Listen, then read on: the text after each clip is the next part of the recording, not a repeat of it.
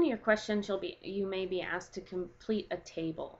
Okay, now the table of values will give you an angle theta, okay, and it will give you the range if theta is between 0 and 90, 90 and 180, and so on. Okay, then here, one half of theta, so this is just cutting that angle in half, and it applies to our half angle formula. And what we're doing here is practicing what would be the sign here. Would it be positive or negative for your value? And again, you do that depending on which quadrant you are in. All right, so let's take a look. So if theta is between 0 and 90, half of that would be half the range between 0 and 45. Now, the values we have here are cosine and the sine of 1/2 theta. Okay, so for the cosine, you want to look at the range here because it's for full theta. When you're doing sine and deciding whether it's positive or negative, you want to look at this range because it's the sine of half of the angle. Okay, so cosine theta, in the first quadrant between 0 and 90, we know cosine is positive. What about the second quadrant? So let's see where we're at. Between 90 and 180, we're in this quadrant here, and we know that cosine is negative here. Sine, when we're in that quadrant, is positive. In this next quadrant, cosine and sine are both negative. In the fourth quadrant, cosine is positive and sine is negative, and in the first quadrant, they're both positive. That's something we started our course with, is which signs they were. And that's because cosine is an x value, sine is a y value, so anywhere x is positive, cosine is positive. Anywhere it's negative, cosine's negative, and sine applies to the y's. So let's try this. Okay, so our first blank that we need to fill in is right here. So the cosine of theta, so again look at theta, is between 90 and 180. Well, 90 to 180 is the third quadrant, and cosine is negative there. So this would be negative. B, we want the cosine theta in this range. Okay, well, theta is between 180 and 270, so it's the third quadrant here, which cosine is still negative there. Okay. Next, C, we want for theta, its cosine, would it be positive or negative between 270 and 360? Well, 270 to 360 is our fourth quadrant, and cosine is positive there.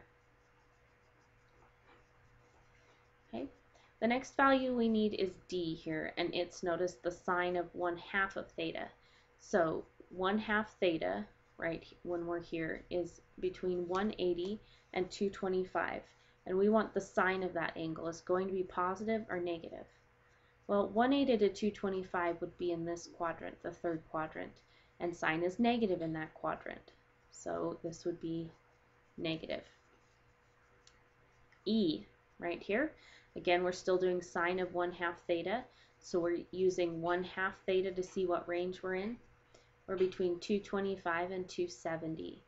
Okay, 225 and 270 is still in this quadrant. It's the second part of the quadrant. So sine there is still negative. So E would also be negative. F, we jump back over to our cosine theta. So let's look what range theta is in. Between 640 and 630. Okay, well, where would that be? That means we've gone once around the circle to 360, and then we've gone 180 more. So we are in quadrant 3 on this part. Okay, so is cosine positive or negative in that quadrant? Again, that means we've gone all the way around and ended up back in the third quadrant.